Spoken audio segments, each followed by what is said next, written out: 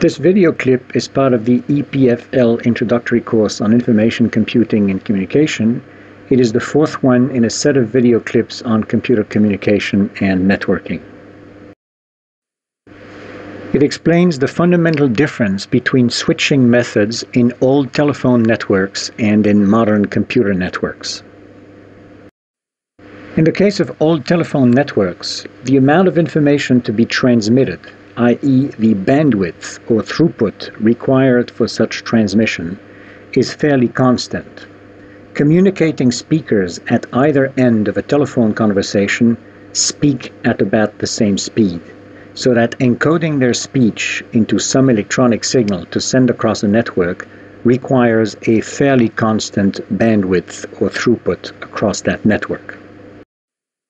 In such a case, it makes sense to establish and to maintain a dedicated fixed bandwidth, fixed throughput connection between the communicating parties. That fixed bandwidth connection is efficiently utilized and remains busy for the entire duration of the call, even during brief silences when neither the red speaker nor the blue speaker are saying anything. In former telephone switches, the connection of a phone conversation through the network was done through what is called circuit switching. Electrical wires from the calling party to the called party were effectively connected to one another end on end, building a complete electrical circuit through the intermediate telephone switches. During the whole connection, both calling and called parties, as well as all intermediate lines, were busy. This was called space division multiplexing because spatially distinct intermediate lines would be used over time by different subscribers. In modern telephone networks, physical wires or wireless connections are multiplexed over time between several conversations, which is called time division multiplexing. Something similar happens in radio and TV broadcasting, all being not over physical circuits, but through the air or antenna cables. The radio and TV signals of several senders are broadcast simultaneously, but in different frequency bands, which is called frequency division multiplexing. But in all cases, whether space-time or frequency division, the established circuit builds one connection which is busy for the entire duration of the conversation or the broadcasting time. The situation is quite different in computer communication because computer communication is very jerky, quite asymmetrical, and comes in bursts interspersed with potentially large silences. When a user sitting at her computer surfs the web, she typically types just a few characters at a time and then gets a load of information back from the server that she queried. Then there is silence until she has digested that and comes back with another query. Even when two computers communicate with one another, the amount of exchanged information can be very asymmetrical and jerky and bursty. And the sending and receiving of messages can be separated by eminently variable silences.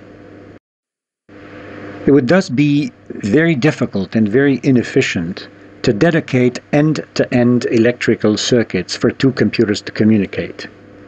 Allocating large bandwidth circuits would be inefficient due to the waste during the silences, but allocating a narrow bandwidth circuit would be hopelessly slow for the computers and their waiting users.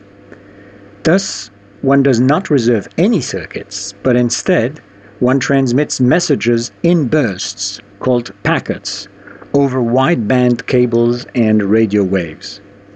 In those physical cables and radio waves, as well as the switchers and routers, remain available to transmit other packets during the silences. This is what is called packet switching. Packet switching works like mail or parcel sorting in postal centers.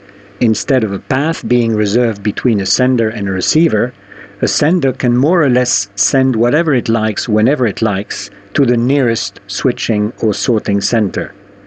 The center will then do its best efforts to convey the packet, mail or parcel, as soon as possible to the next nearest switching or sorting center, and so on until the packet, mail or parcel, reaches its final destination.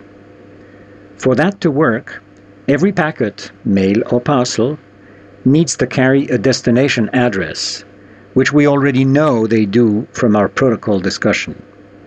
As suggested by this drawing, a packet, in black, may be delivered to C out of order after another packet, in yellow, that was sent before the black one. It is even possible that a packet, mail or parcel, may be completely lost, as happens occasionally in postal systems. In view of the capacity and experience with modern computer packet switching networks, it turns out that their cost and performance is so much superior to those of circuit switch networks that almost all traffic today is switched over packet networks anyway. Old telephone trunk lines and local phone lines may remain circuit switched and thus be blocking, but most such lines are now at least time multiplexed, if not packet switched, so that multiple conversations are carried simultaneously on the same wires.